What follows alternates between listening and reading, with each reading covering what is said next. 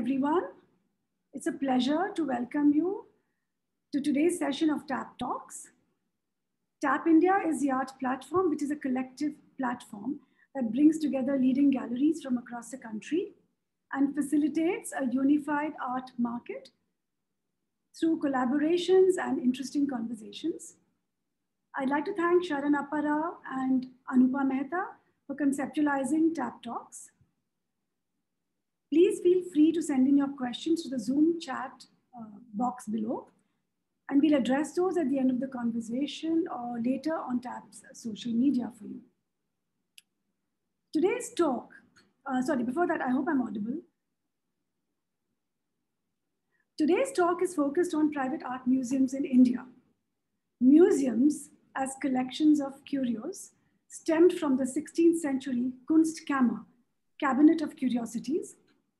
A museum is an entity that collects and preserves art, but more importantly, it's a place for engagement with art and self-reflection, and also an agent for social progress. The number of private art museums across the globe has risen dramatically over the past 2 decades, with more private than public museum spaces existing today. There are more than 300 private contemporary art museums worldwide, of which the greatest concentration is in the United States, Germany, and more closely, China and South Korea. Over 70% of the world's existing private art museums were founded in the last 15 years. The rise of private art museums globally has led to dramatic changes in the cultural language of art and a phenomenal increase in art audience awareness. Now, this raises questions about the changing roles of private art museums in society. There is a shift away from Western cultural narratives and towards decolonized local art practices. The societal impact of the art museum is expanding as it experiments with new approaches, new interdisciplinary approaches to curation, inclusive audience engagement, and technology, of course, technology. The museum of today is ever evolving. In India, private museums specific to modern and contemporary art is a very recent phenomenon. The Kiran Nadar Museum of Art in New Delhi can be seen as a pioneering private museum initiative, now in its 11th year. A remarkable effort, you would all agree, by 2 extraordinary women, one an avid art collector who dreamed about a place where her collection could be housed and made public, and the other, an educator, curator, and the director of KNMA, who has worked relentlessly to build a team and materialize the dream of a contemporary art museum in India. Before diving into the conversation, I'd like to offer a brief introduction of our passionate and esteemed guests here with us tonight. We're very happy to have Kiran Nadar with us. Kiran Nadar is the founder and chairperson at Kiran Nadar Museum of Art, established in 2010, and a trustee at the Shiv Nadar Foundation. Her passion for art and philanthropic vision have led KNMA to be inclusive, welcoming, and community-focused. Within a decade, KNMA has profoundly shaped the country's art landscape. An avid collector, Kiran has forged collaborations with globally renowned museums, including the Reina Sofia Museum in Madrid, the Musée Guimet in Paris, the Metropolitan Museum in New York, and the Tate Modern in London, amongst others. She was a driving force behind the India Pavilion at the Venice Biennale in 2019. Kiran has been consistently recognized for her contributions to art and philanthropy. She was voted one of the 100 most influential people in the contemporary art world by the UK-based Art Review. She has a far-reaching vision, a big heart, and a discerning eye for art. Now, a fun fact about Kiran, if I may, is that she is amongst the top bridge players in India, having participated in international bridge competitions. We are also very happy to have Roobina with us. Roobina Karode is the Director and Chief Curator at the Kiran Nadar Museum of Art, a Fulbright scholar and with postgraduate specializations in art history and in education. She taught both Indian modern and Western art history for over 15 years at various institutions. Roobina has curated numerous exhibitions both within India and abroad. She's focused on the art of the underrepresented and intergenerational artists, whose contribution has been crucial in the discourse of modern and contemporary Indian art. She's also focused on the work of women artists in India. She was a curator of the Indian Pavilion at the 50th Venice Biennale in 2019. With her rigorous program at KNMA, Roobina focused on collaborations and partnering with significant institutions to consolidate the global presence and relevance of contemporary Indian and Southeast Asian art. I've known Roobina personally as a curator, writer, and dear friend for the last many years, and worked on several projects with her. And I appreciate the sensitivity and depth that she brought to every curatorial project with us. She's a wonderful and fine person, and I admire her equanimity and calm in all her work. Her essays for Anant Art publications are still cited as important sources of reference. I'd like to extend a very warm welcome to our passionate and distinguished guests here with us tonight, Kiran Nadar and Roobina Karode. My first question is for Kiran. So Kiran, KNMA was the first modern and contemporary art museum in India. Could you tell us about your motivations and inspirations that went into creating KNMA and your vision to share your collection with the public? It started with, I had built not such a large collection at that stage, but a lot of my collection was in storage. I had put up works at my house, at my husband's office, and yet works were going to storage. And I started to think that it really wasn't meaningful to have a collection that should go into storage.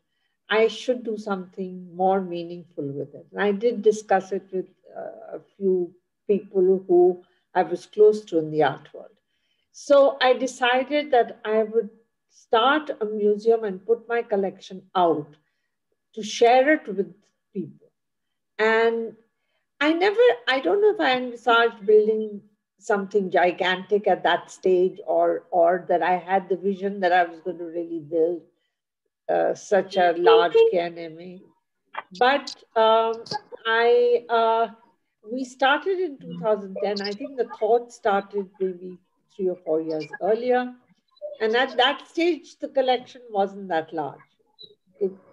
I think it's grown after the initial starting of the museum in Noida. And it's grown quite exponentially. And I think so has my desire to collect. And so that's how it's all happened. Today we are on the verge of building a standalone building. Of course, I'll tell you about that as we go along. Thank you, Kiran. Well, that's for all of us. Roobina, how would you add and define the vision of KNMA? Yeah, we can put the first slide on, perhaps. Yeah. Shruti? Firstly, thank you, Mamta and TAP India and its dynamic team for having us for this conversation. It's lovely to be with you all. And I think what Kiran said is absolutely right. When I met her and joined her in 2009, there was no museum actually in mind, in the sense it wasn't there. But she had a dream, and she expressed how she was concerned that she was collecting art, but it was scattered in different places, and she herself did not get to enjoy it or engage with it as they were in storage. And so this whole idea that this must come together and must be shared with the larger public it started as a small dream, I would put it that way. And it was inaugurated in Noida. As you can see, this is the Noida space where the first exhibition took place, Open Doors, where KNMA literally opened its doors to the larger public in 2010. And I think the vision was, and I think most important, what Kiran expressed to me was that there are so many signs of urban development and the city really growing, but there is a dearth of cultural spaces. So art and cultural spaces are really rather invisible or less or few. And so the idea that there must be visibility and accessibility to art and people must enjoy it and connect with it was really the driving force. But I think the vision has grown, and since the team has come together, that most importantly, it must become a space for sharing, for conversations, and for confluence. Museums, contemporary museums especially, are not really just repositories of objects. Yes, objects are an important part. They're not also only sites of display, but they are where people gather. These are the spaces for gathering, for confluence, for connecting, for sharing, and for really community building, so to say. And that really wasn't an easy task, even though the vision was spelled out, I would say. Thank you, Roobina. So while we're on the collection, Kiran's and KNMA's collection, Kiran, could you please tell us how you began collecting art? Which works did you start with as a collector?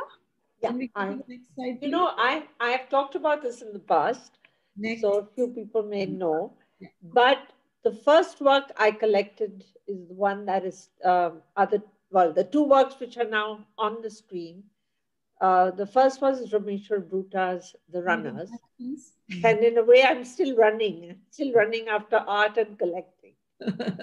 But Runners was the first work. And it's for somebody who was not an oriented collector. I hadn't really, collected so much. It was a very daring work to choose. But I just loved it. And and it's still actually in my home. It's in my husband's study. And the second work is Manjeet. This, in my opinion, is the best Manjeet. I really do. I think he had done a series in the Illustrated Weekly. There was a magazine called the Illustrated Weekly. I don't know how many of you had seen it. They were black and white drawings. And I loved those works. So when I met him, I said, can't you do something which is inspired from those drawings? And he said, yes. And this is what he did. It was a commissioned work. And this is what he did. And I think it has all his figures which have then become part of his oeuvre, which is, all of them, whether it's the bear or the cow or the animals everything is there. So and sort of bright canvases and it's very special. Yeah. So Kiran, has there been a shift in your tastes and preferences in your 4 decades of collecting art?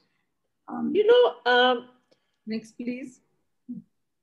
Well, okay. This wasn't collected, but I had also commissioned Hussain to do a work, and he did 2 works and we collected both.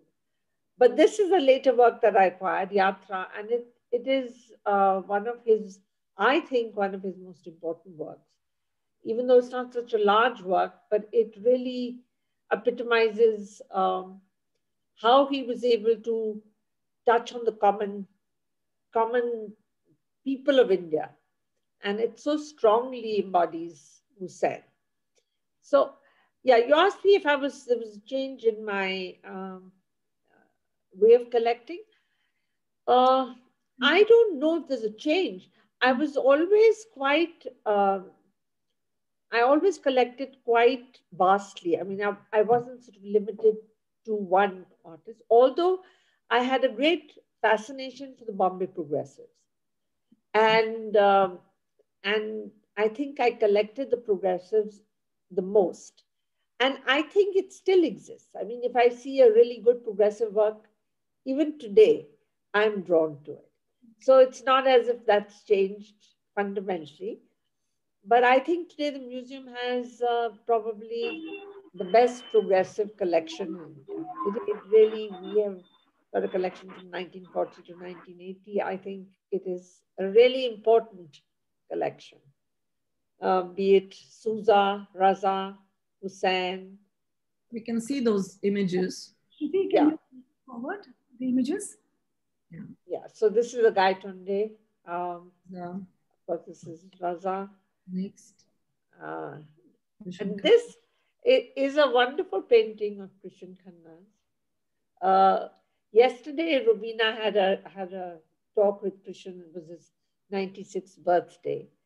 And really, I think Krishan as an artist hasn't quite got the due that he deserves.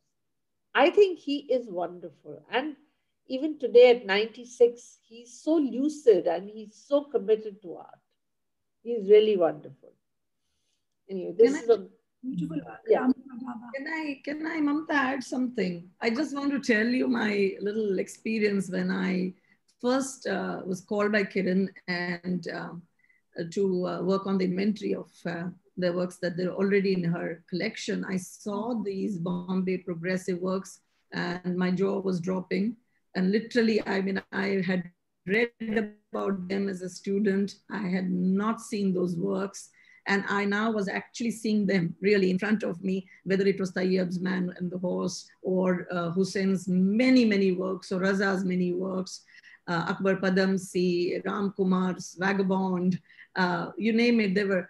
And I think that what Kiran says is right, that fascination she continues to have. She tells me it is something that she identifies with that time, maybe, you know, and also the fact that it really then has become a substantial in-depth collection of the progressives that one has. But I think with her making a shift from, you know, in personal collecting to institution building, I think that has then expanded the canvas for her, you know, so that expanse has happened. She has never been, she's never drawn boundaries, I would say, when it comes to collecting.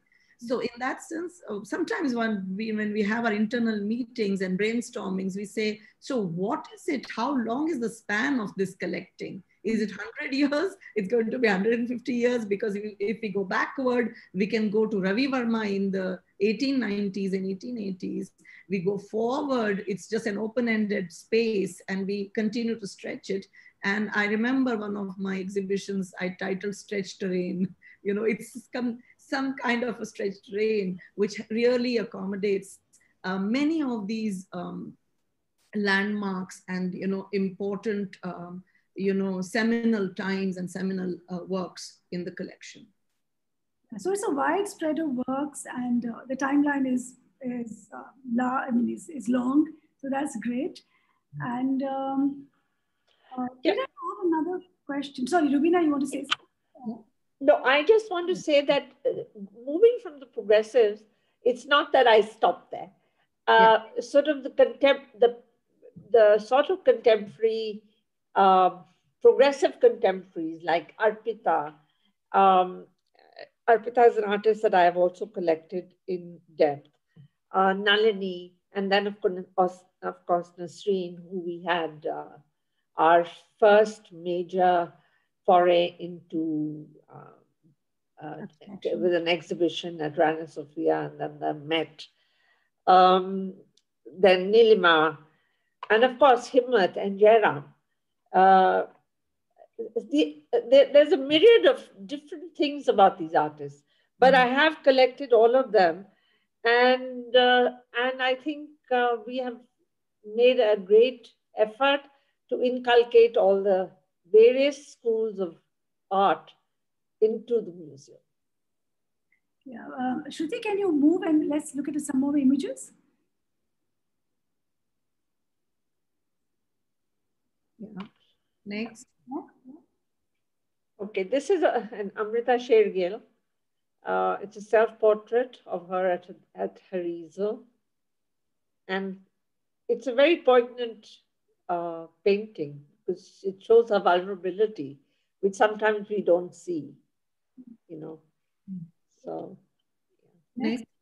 I think one of the things, Kiran, you would agree that we really spend a lot of time looking at women artists' works. yes, we do. We have given a lot of space to women artists. Yes, and And we've had a number of shows which have had only women artists. yes, So, yeah, I mean, even the last show that we did, Zarina's,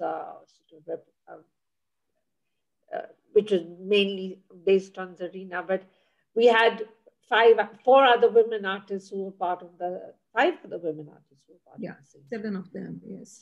Seven, so six more, yeah.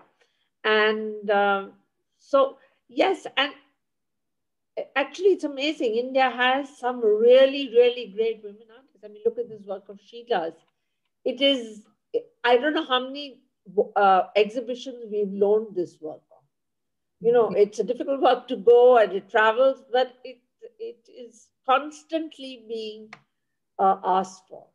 Even Nalini's work on the left, when I did Nalini's retrospective, I mean, she is such an acclaimed, internationally renowned artist. She has had huge solo exhibitions abroad, you know, and I realized that this was her first retrospective in India. And it was amazing. Some of these artists have really, I mean, they have such experiential and artistic wisdom. And I think collaborating with them during while curating the exhibitions was such a tremendous learning experience, you know, that one gathers through this. So curation really helps. It's a great form of learning also, and sharing and connecting with artists and how they think and how their visions are, which is so important for museum and its educational program as such. Should we move to the next one? Any more women? Yeah. Okay, I'd like to say one thing. This is Shiba Chachi's Water Diviner. I have collected some very, very large works, which have been great effort in storage and in putting up the shows and then removing the shows. So that has been quite an experience, but I haven't been daunted by that. I mean, I feel if it's a great work, we must get it, and then we'll see how to deal with it.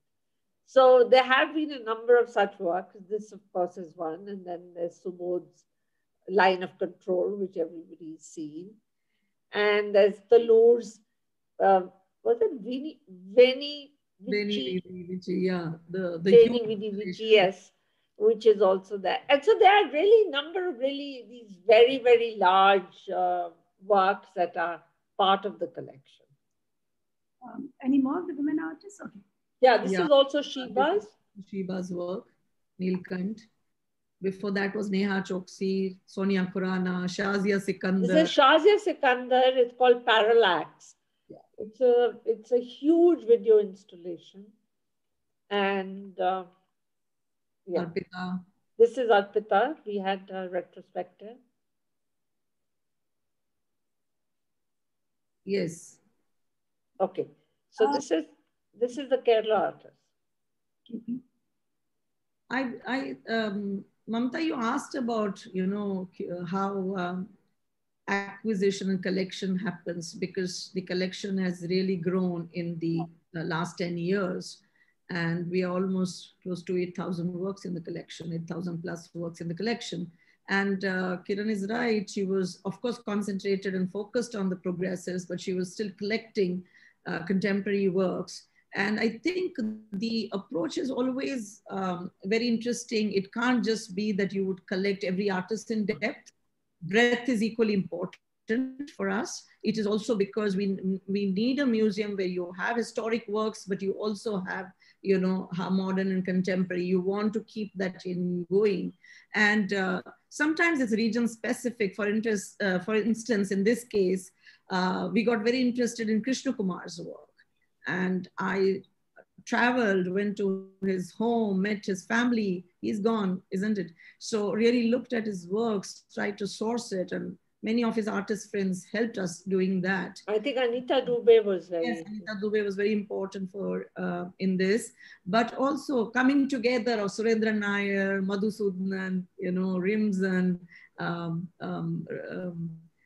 C.K. Rajan, all of them together made really a very interesting exhibition. And then the exhibition sometimes leads to collecting works, So they do, the exhibition also becomes a mean to mediate and to collect and to understand that, yes, this is a very important movement. This is a very important part of our art history. And that's how this Pon the Field exhibition happened. Next. While we're looking at the slides, I have a question. Yeah. Are there any works that you almost didn't acquire? One question. A second one is that, do you miss having not acquired any work? Okay, so I have a story that I must tell you. I'm quite a aggressive bidder, but sometimes it happens that for some reason you don't acquire a work. There was one work which was being auctioned at Christie's, and Hugo was the auctioneer. And at a very high level, he took a bid, I think, of $20,000. The bids had gone up to a lot more, of $5,000, some really absurd figure. And I was so irritated that I put down the phone. I just hung up and I said, no, I'm not going to bid on these terms. And I lost. It was a beautiful Tayyab work. I have great regrets that I didn't get it, but it was okay. Sometimes you just take it. Then there was a Hussain work that I was bidding on, and I didn't get it. The person who bought it was Nirav Modi. And imagine, many years later, it came up in auction in the Nirav Modi sale, and I bought the Hussain work. So it was meant to come to me, and it has come to me. So there are these things that happen. You lose works, and you can't get everything. It's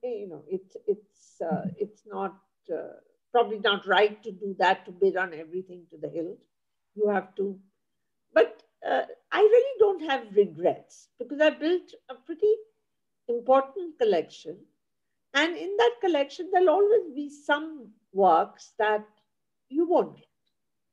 And as long as the collection is something that you have enjoyed building and you enjoy seeing the works and living with them, I think that's enough.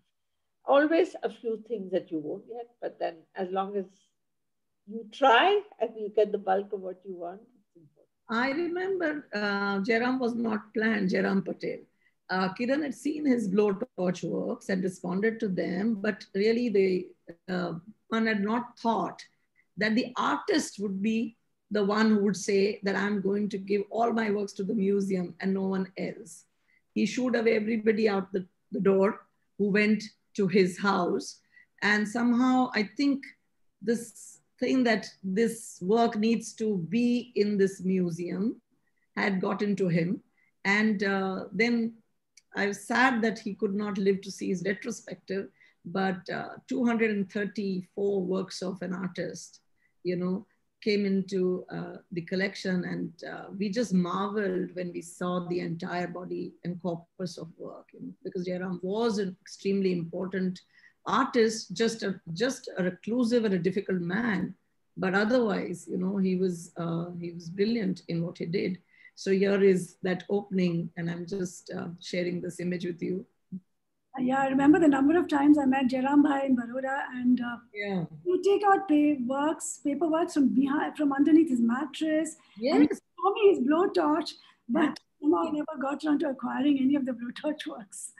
Imagine getting works even of the 1950s and 60s that he had kept with him, the drawings that he showed. Next, please. The other lot of works that I didn't really collect for a long time was photographs. And that is something that came in later into the collection and to my mind. since then, I have built quite an important photography collection. And now I'm looking at this Lionel Wendt photograph, and I just feel that the power of photography is so charismatic that it is really a real form of art, really a strong form of art. So photography is something that the museum has built quite a large collection, and we're continuing to build. But while you're not collecting, you still supported Dayanita Singh. I think she has had 3 exhibitions. True, true. I'm saying it happened later. Yeah, of course, later. And then Madan Mahata, yes. Yes. And the Delhi Moderns. So I think, Mamta, it was important for us to think that the museum would not really be just about paintings and sculptures. Contemporary art is so dynamic, so vibrant, so much happens. Artists are using different means and different formats. And also there is a need to integrate artistic practices, you know. So this show for me was very, very important, because I was just thinking that every time we think about modern art history of India, we only talk so much about modern painting and the revolution, you know, that came into modern painting in the post-independence decades, or then sculpture, but we really don't talk about architecture, which was extremely important, because it was coinciding completely with, you know, Nehru's nation building project, and, you know, cities coming up, new kinds of public spaces being designed, public buildings being designed, national buildings being designed, museums being designed. And so this was really very interesting, and Ram Rahman was really very helpful and co-curator to this section of it, where you enter the Delhi modern and talk about modern India, entering into architecture first, you know, and looking at works and documents and photographs of the time where when India was changing its face, you know, when India was really celebrating its independence through the coming of new architecture and new urban spaces. Yeah, so that is something also that the museum has collected, you know, which is photographs, architecture models, architecture drawings, you know. Yeah, I really like this kind of interfacing with different mediums and with different kinds of genre disciplines. So there's a very interesting blueprint that's emerged from what we've seen of the KNMA collection. Does KNMA also plan to collect artworks by established international artists? I mean, there must be some already. But the focus is more on regional artworks now.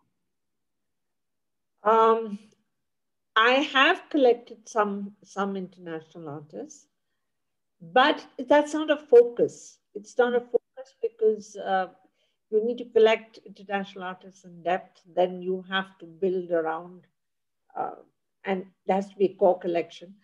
I haven't focused there. The artists that I have collected are Olafa, William Kentridge,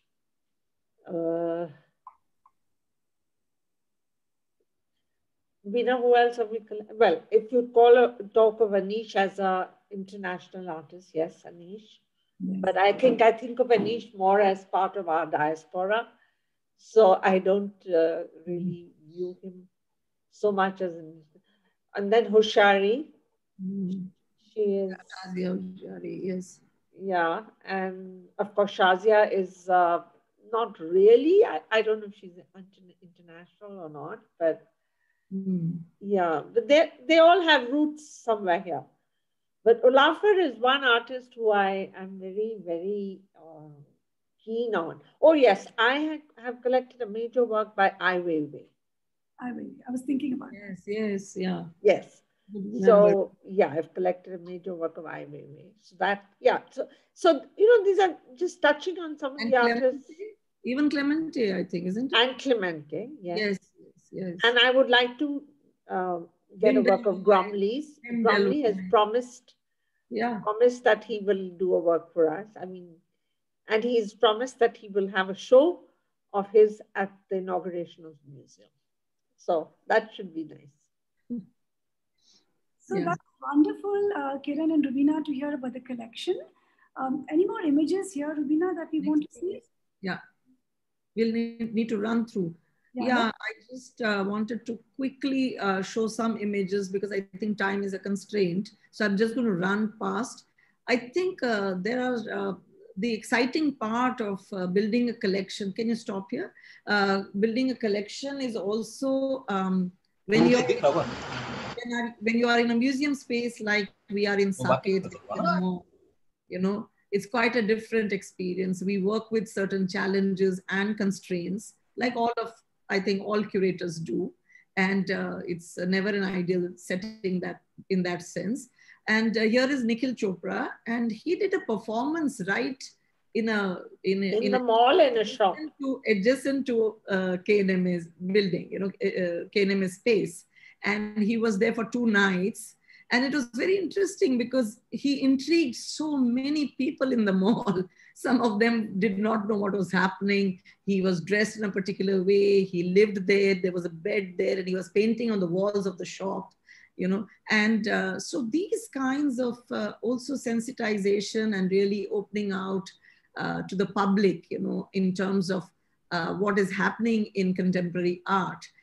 Became quite exciting. I know that in both cases, Kiran had to really stretch her neck and go to DLF people. For instance, when we were installing Subodh, you know, if you go back to the slide where the installation goes on, you know, engineers come from, special engineers fly down from London because we need engineering feats and skills to really put up something like this, which is 20 ton and really heavy. And it was 10 to 12 days of installation. And then the column in the center had to be grouted and dug into the parking downstairs, for which Kiran had to take special permissions.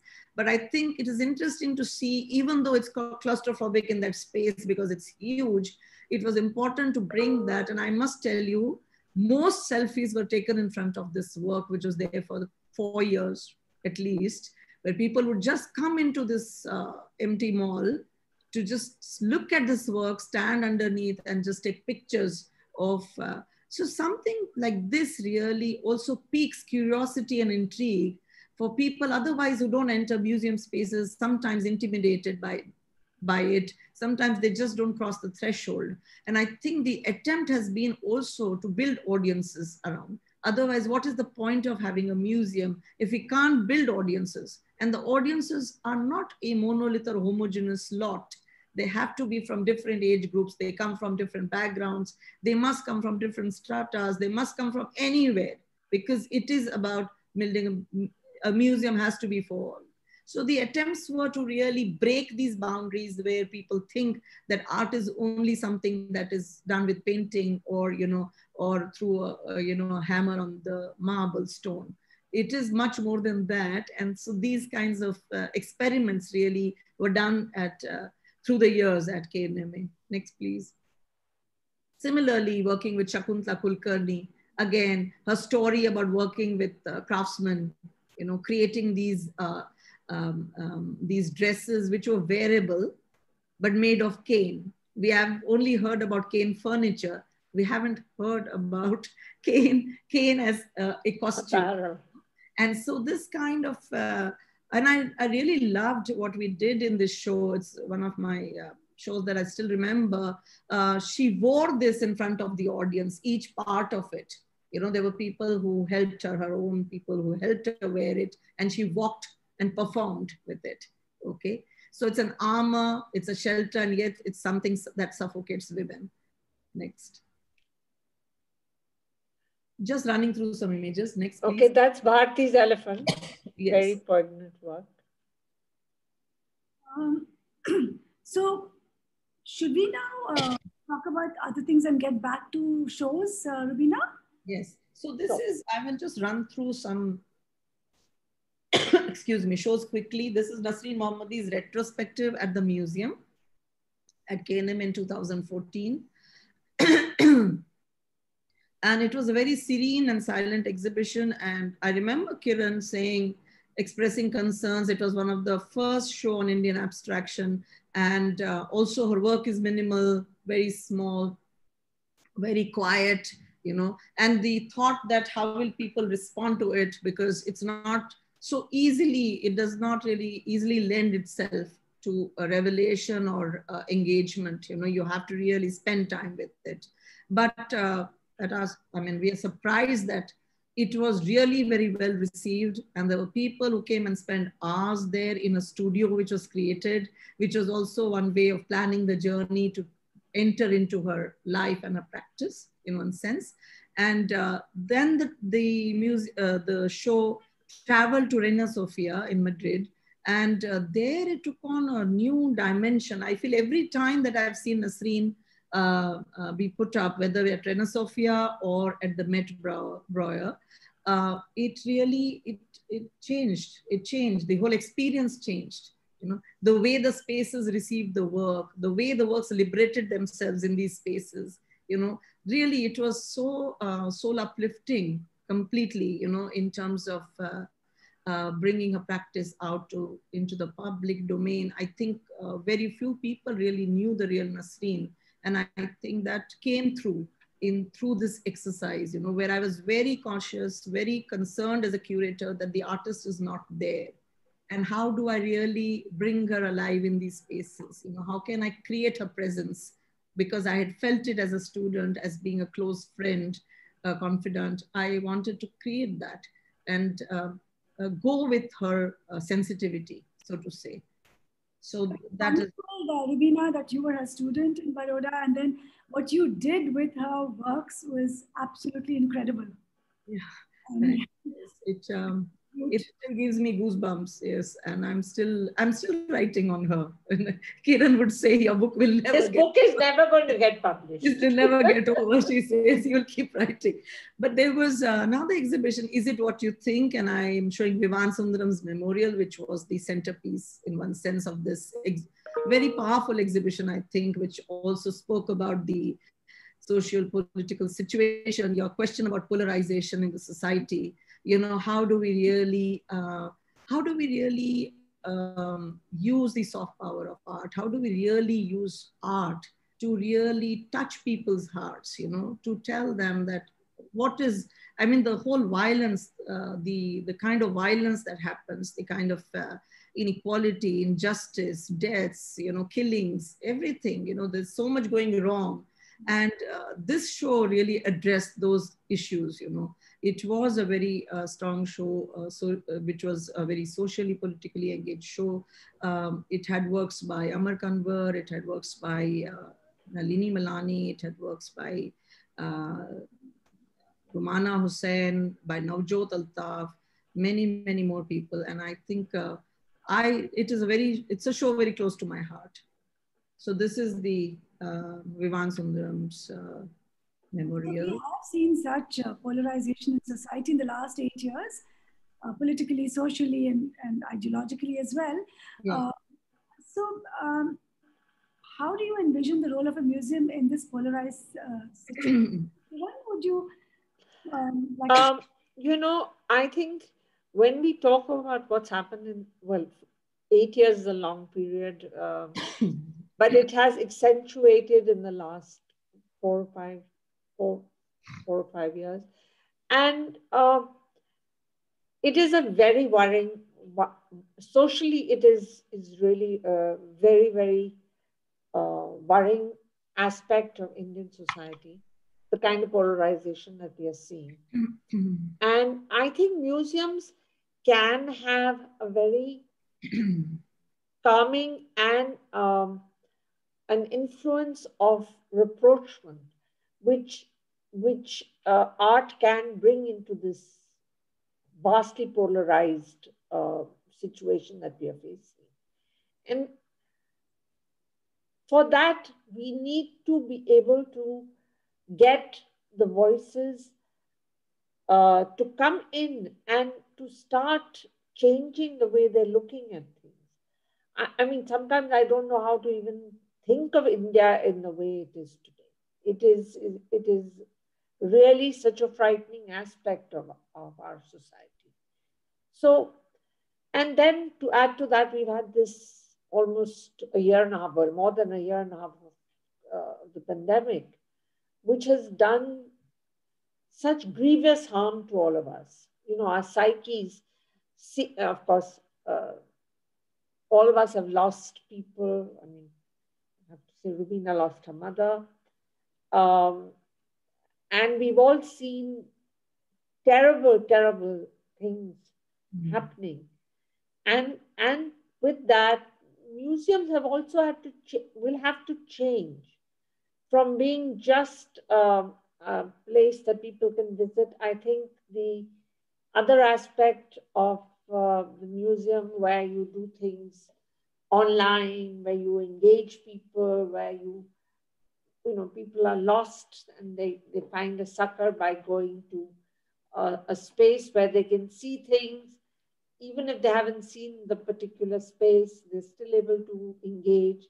So I think museums are going to have this sort of dual um, focus, where I think the virtual museum is going to become very, very important as we go along. So even while we are building the museum, I think we have to have a focus on the virtual museum as being a part of our lives.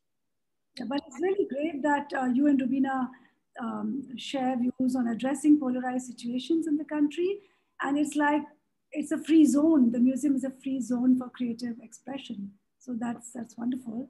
I think I find works of art least pedantic. I feel that they have a deep impact. You know, they may not immediately convert you in some way or some way, but they leave an impact. They nourish your soul. I think they carry those memories. harmonize the polarization to some extent. Yeah. True. Also, it's admirable that the exhibitions at KNMA have focused beyond the blue chip artists and included young artists as well. Roobina, how do you assess the impact of KNMA on art audiences and the larger art scenario in India?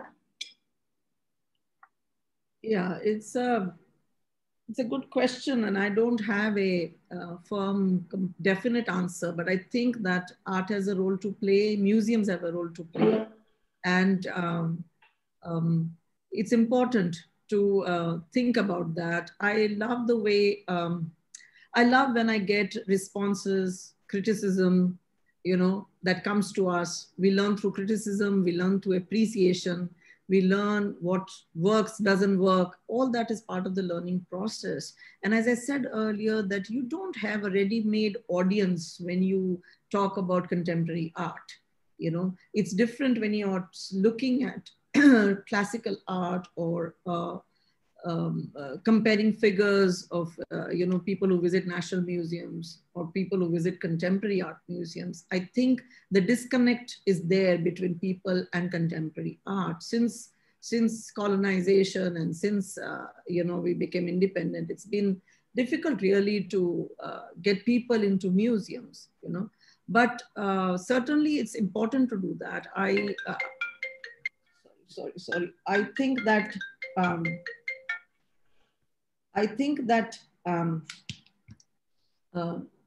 something that we've been working on is also audience building and audience engagement. And so the first 2 years was very difficult. I can tell you many stories of how it was really difficult even to get school children to the museum because they have breathless timetables in their schools. You really can't tell people that please walk-ins, you want to lead walk-ins into the museum. But gradually it has worked and it has started becoming a place where people come with to relax, to learn, to enjoy, to engage, you know. And that I see as something that needs to strengthen and be substantiated and consolidated, you know. After all, a museum cannot run on only tourist visitors. It needs sustained audience. It needs people who will come again and again, you know, wanting to again engage with the work, see something new, see what is happening, attend a program, listen to a concert, you know. So it has these it has various roles to play. And one of this is this, it's a space of socialization in that sense, that people come together, build a community, learn, sensitize themselves. It's very elevating, it's uplifting. And I think I can't imagine, but it's difficult to imagine to have, to live life without without the juice of art. You know, this whole thing about listening music to unwind, or listening to some poetry, you know, which touches your soul. And that's the humanizing aspect of this whole endeavor. We all need rasa, creative rasa in Yes, our we lives. all need it, yes. So as a gallerist, I find that galleries often serve as a barometer for public taste in art. But however, the diverse collection and curatorial capacity of museums play a far greater role in influencing the public at large, like you just mentioned. So, Kiran, what are your views on KNMA's influence on the art market and collecting patterns for contemporary art? We do see an impact of KNMA on collecting patterns, but I was wondering if you can get Kiran's views. Well, let me say one thing, that during the pandemic, yeah, two things that have really been a surprise. One is the share market, and the other is the art market. And the other is the art market. Art prices have more or less sustained. Maybe a contemporary hasn't sustained as much as progressives and the moderns, but still, good work is attracting good price.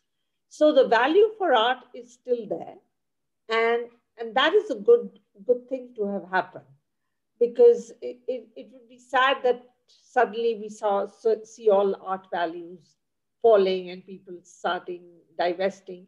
So that hasn't happened. And what was your specific question? The KNMA's influence on the art market, and also KNMA's influence on the collecting patterns for contemporary art. Okay, I don't know how I can really define our influence on the art market, so to speak. I mean, considering a lot of our collection is based on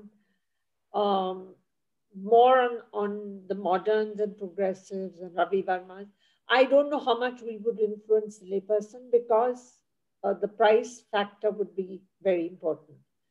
But as far as contemporary is concerned, I'm very open to looking at contemporary. I think that there are new roles for contemporary to play. And we are finding, at least I've seen, that all these sort of group shows, Delhi art shows, which have been happening at various places during the lockdown, have had a lot of younger artists, and the works at reasonable prices, and the shows have been very successful. So there are younger collectors buying work and trying to get, maybe they have cash disposable because your other income, your other spending is reduced, and they want to do something to elevate their homes. So I do find contemporary is going up, and people are getting contemporary art into their homes. That's great. I can only add to this not from the market or from, I think the art ecosystem is very interesting to look at, There is a role for everyone to play, whether it is the collector, whether it's the museum, whether it's gallerist, whether artists, and that is something interesting to gauge. I also feel I sometimes am bombarded by emails which are all about Indian abstraction artists, young, emerging, because they realize that I've curated shows at the museum. The museum has collected a lot of artists who address abstraction in their work, whether it be Nasreen or Himmat or Ganesh Aloi or whoever. So I think that sometimes does happen, that because certain works really become relevant or gain significance, being seen in a retrospective or being seen in the way that they have communicated through the exhibition. So that happens, but nevertheless, it's so interesting to see how this, how patterns keep emerging. Yeah, they will, and they will keep changing. Yes. The impact that the museum has. You've spoken about Nasreen's retrospective. Roobina, would you like to share images and talk about some of the other iconic shows Yes, next please. Last We'll quickly go through them. Yes. Shruti, could you? There are too many, so I will just, I think, yeah, this was in continuation of Is It What You Think? This is Navjot Altaf's work, very powerful work, Mumbai after the riots. Next, the Rimzan. Next, that is Himmat's retrospective. So I'd like to add here, so when we Yeah. go back to Himmat's, I'll come to that next. okay, fine. Yeah. Yeah.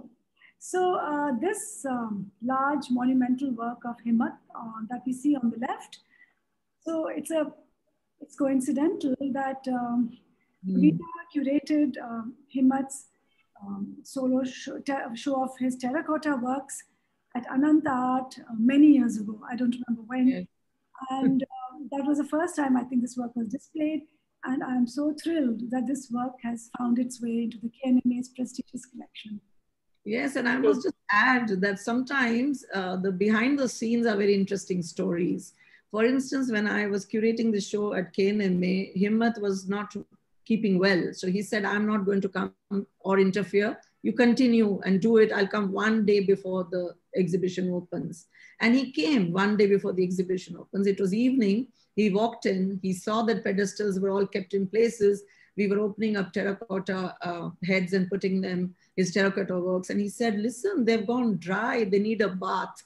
And I literally fainted. And I said, no, Himmat Bhai, I'm not going to even touch them. You know, it's your work. But yes, now, I mean, I have to be answerable to Kiran. And if something goes wrong at the last moment and we don't have a show, he says, no, get a bathtub arranged.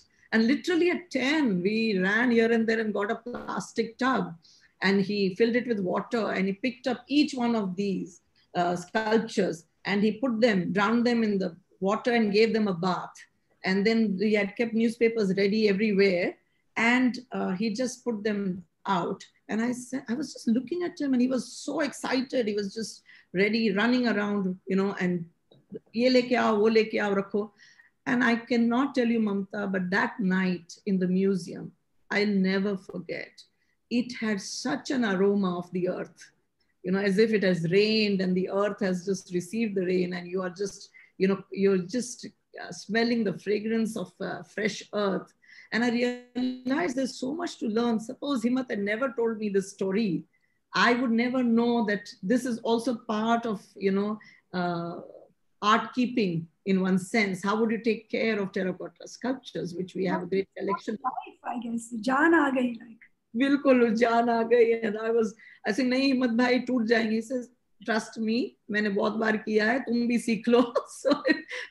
So there are such things. And one night before the exhibition was opening, it was quite a story, quite an amazing experience. Next, please. Next one. And I must tell you one more quickly. So this is Paris Autumn film or a video by Pushpamala. And Pushpamala told me the story that she was in Paris in this little house where she rented and was staying. And it was a spooky place. Okay. And she apparently felt that there was a ghost in the house. Okay. And that's the ghost on the left side. But what was very interesting was when we were installing this exhibition, which it was part of Stretch Terrains, it was the rear gallery, the rear room.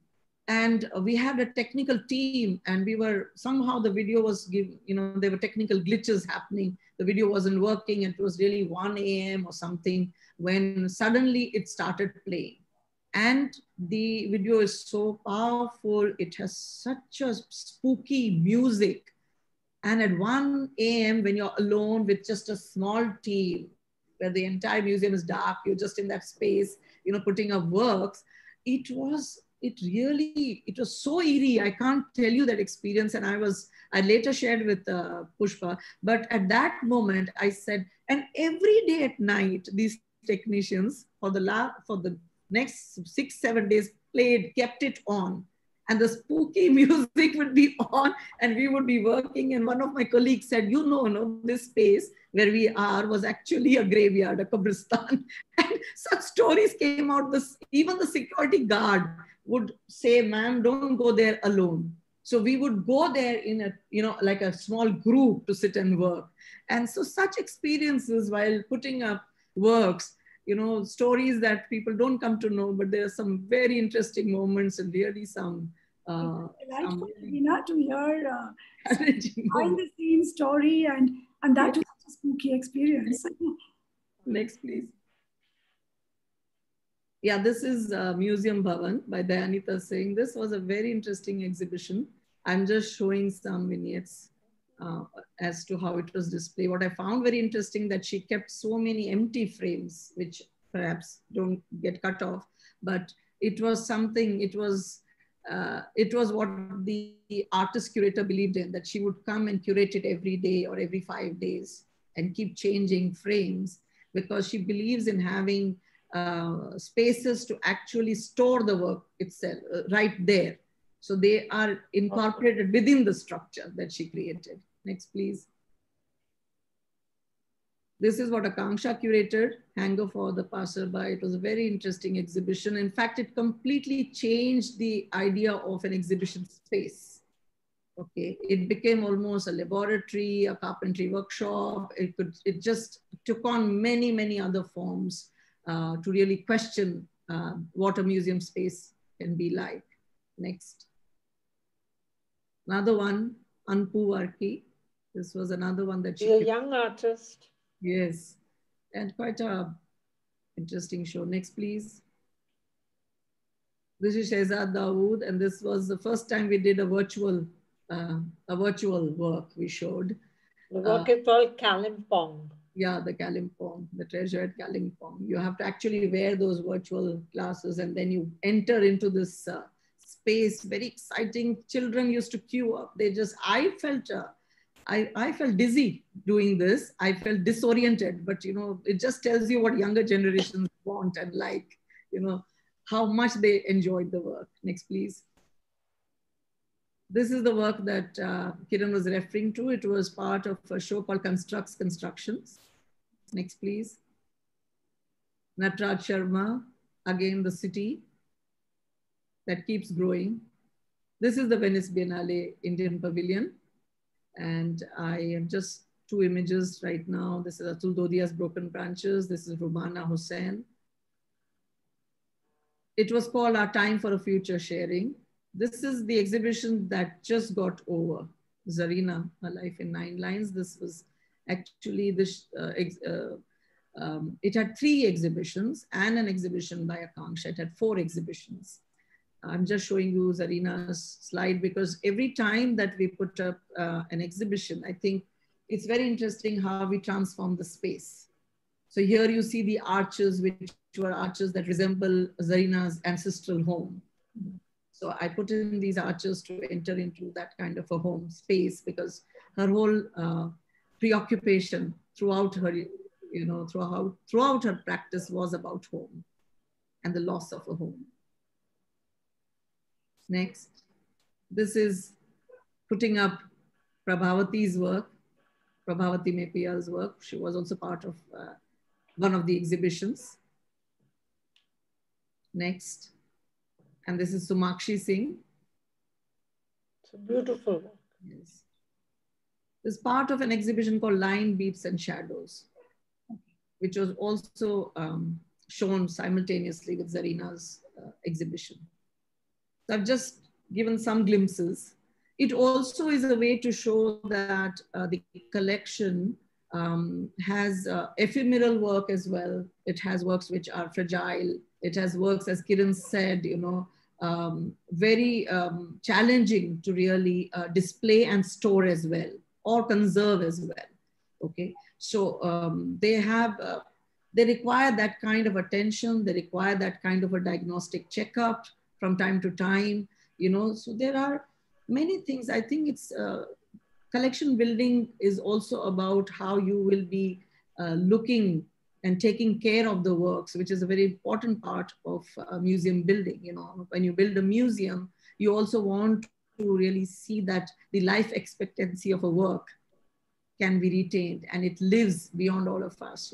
It continues to live for future generations. And that is something that Kiran and I talk a lot with the team. We have a very good team, small team, which is now expanding. But I think it's not possible to do this work without a great team, a great team spirit, with all other people who come in your life to help you. I mean, and also to think that we do not want to remain just one museum. Okay, India needs many more museum, and the museum culture, as you're saying, is changing. There is a rise of museums. There are new museums emerging, and that's very good to know, because I think there is that ethos needed. You know, there is that kind of collaboration, partnership, and working across. You know, and uh, sharing with each other. I think not working just in isolation, but really working to build that kind of ecosystem, very important.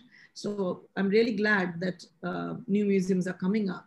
And in one sense, what Kiran has done is she has pioneered a model for a private museum in India, and also sustained it, which is also very important. There have been experiments, there have been people who have tried, but you know, to sustain.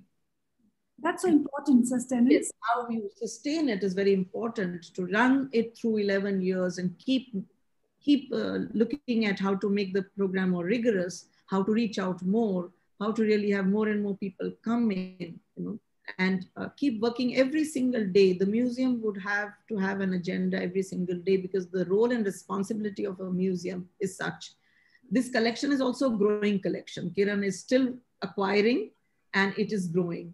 So it really becomes very interesting to see where this will now be in the next 10 years. Yeah. So now, Mamta, I want to say a few words on the upcoming museum. So in fact, everyone's waiting for this. I'm sure. Yeah. So I think I was ready to lead into this.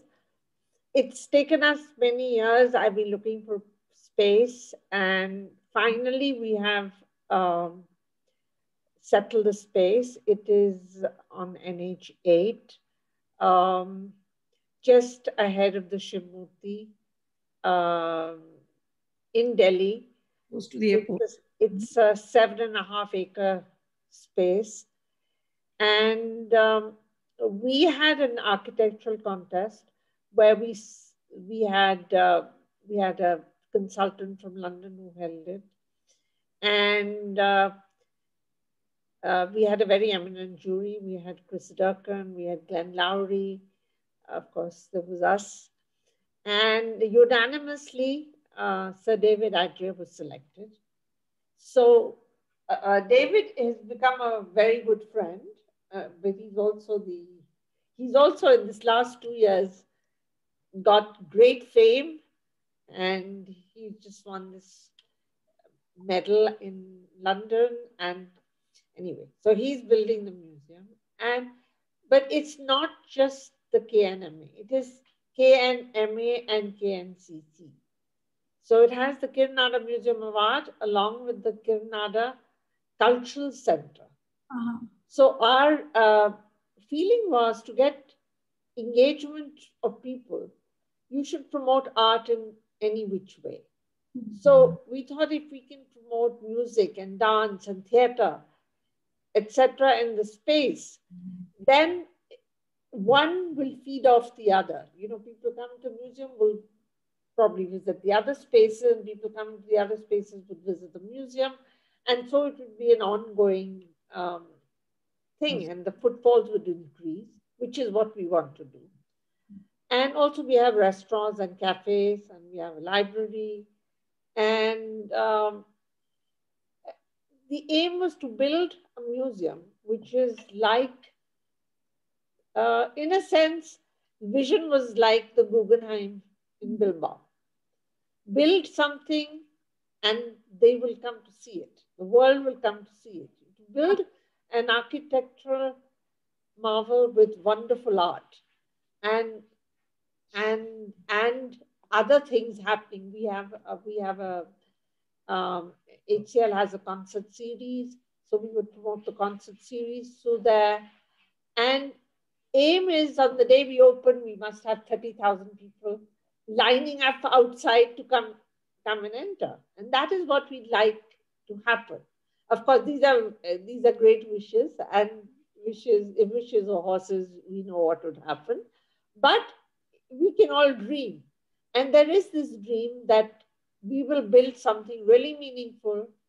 And after we build it, we will get the response of people not only in Delhi, but people in India and people from abroad who will come and visit India. And Indian art will develop a far more important standing than it has today. You know, Indian art well, look at the rich heritage we have, and look at the kind of accolades we get in comparison to China. I mean, China is sort of way above, and there's really no reason we should be getting those kind of accolades as well. So hopefully all that will happen, and yeah, so it's going to be a horizontal building because it's in the airport zone, so you can't build beyond 23 meters in height. So it has to be horizontal. But I wish I could show you the plans. Sprawling building. Roobina, maybe you can say something about the museum building. I'm just saying that, yeah, it's a great vision because it really is wholesome, I would say, in that sense, that it's also, again, a very pioneering thing that you have brought in art and culture together. You have the museum, you also have a cultural center, you have 2 or 3 auditoriums, you have music concerts, you have performances, you have poetry reading, you have permanent galleries now, you have yet to show your permanent collection, which was not possible in Saket. So a lot of things will change, and it will be very interesting then to see how the museum has temporary exhibition spaces, it has permanent galleries, it could have a Krishna Reddy studio of New York really put in there for people to visit. Many such things, special kinds of exhibitions. It's open to other collectors and their collection. So it's really, I think it's a grand vision in that sense. And in all that, I think what we are really thinking about all the time is to have this reach out to people. How do we get people? How do we really make them, enjoy and own it? How will they own it? How will they claim it that it's their own? And I think for that, the way one functions, the way one programs will be very important. It has to cater to all kinds of audiences, all varied, diverse audiences, and that perhaps is the very big goal and mission of the museum. So that's wonderful that it's going to have various other disciplines as well. And this is a lot of hope for art lovers to look forward to this new museum building. And like the Guggenheim has transformed the art landscape in Bilbao, like the Louvre has changed it in Abu Dhabi, I'm sure, and I'm sure we're all sure, that this too will completely transform the cultural landscape in Delhi. Yeah. So it's given us a lot of excitement and looking forward to this. It's about giving it to the city. Yes, it is important, and to the world. Yes. So that's wonderful. So, and I also want to say that I am also collecting miniatures. So that not so many people know about. But yes, I have collected. It's quite in depth now. So sooner or later, we will show a miniature collection. That's great. Okay. Kiran, you've spoken about your goals and dreams about the museum through the new museum building, and where it's like the Indian word rasa, where all disciplines come together, and all disciplines of art. Roobina, the last question, any upcoming projects that you're excited about? That is the question I'm not prepared for, literally. I would say that what the pandemic has done is it's put everything under construction, and change. There were things that one was wanting to do, which one was not able to do. But nevertheless, it's been a very intense period. It has been it has opened up a space for self-reflection. It has opened up a space to think about human relationships, about connectedness, and about caring, which is all important and very necessary for a museum to think. So right now, the focus has been so much about online connecting and learning and sharpening one's digital skills, so to say, so one remains connected and not so isolated from because of the museum being closed. Of course, it's going to now open, but it has been so. So I think that there is work going on various things, a huge photography exhibition.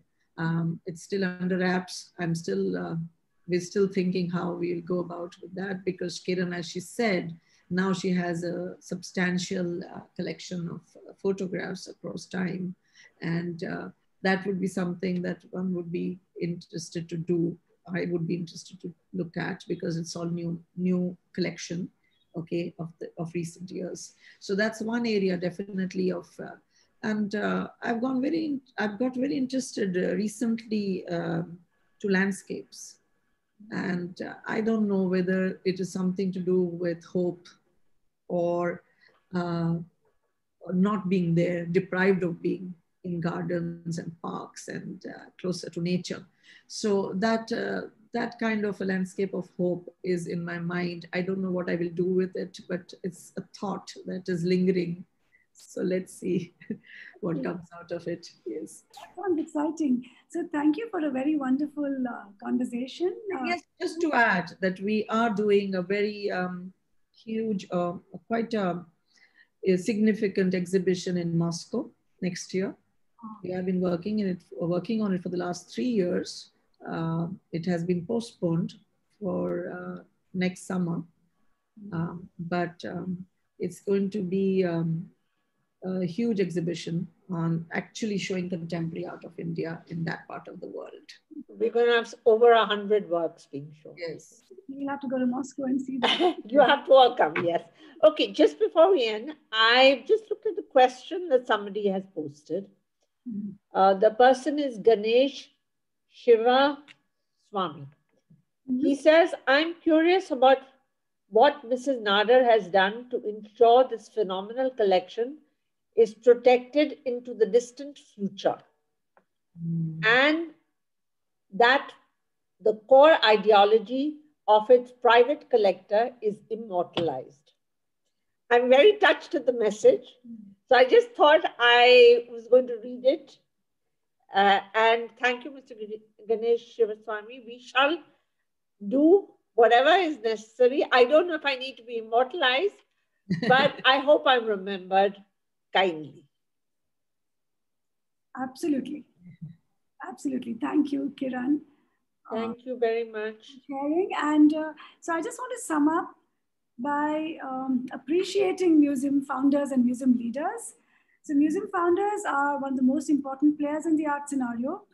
They invest their resources, their financial support, and as we have seen, passion to promote art and enable public access. Private museum leaders are shaping museums today and for the future. The public is exposed to more great art than ever. There is the idea of sharing, engagement with contemporary art at multiple levels, the dialogue between works and the viewer. So like Kiran once described in an earlier talk, she described KNMA as a nurturing place. Museums of today are like safe havens for artistic freedom, engagement by people of all backgrounds, and they contribute to transforming society. There's a relationship between the museum and the arts, between the museum and society, and then the relationship between the arts and society. So I'd like to end with a quote by Johannes Cladders. I have always believed that it is the artist who creates a work, but a society that turns it into a work of art. So on that, we end this wonderful conversation. Thank you so much, Kiran, for being a part of this conversation. Your contribution in the art world will leave a valuable and enduring impression amongst both the connoisseurs and the casual and immortalize your contribution for sure.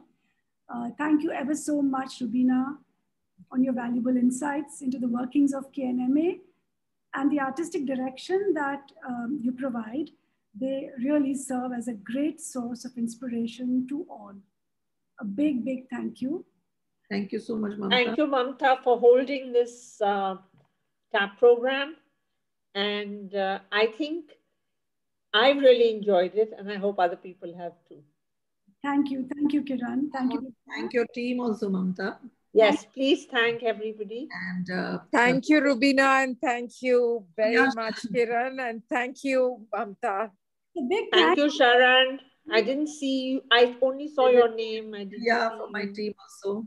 A big thanks to TAP team, Sharan, Anupa, Shruti, Ayushi, and Sudha.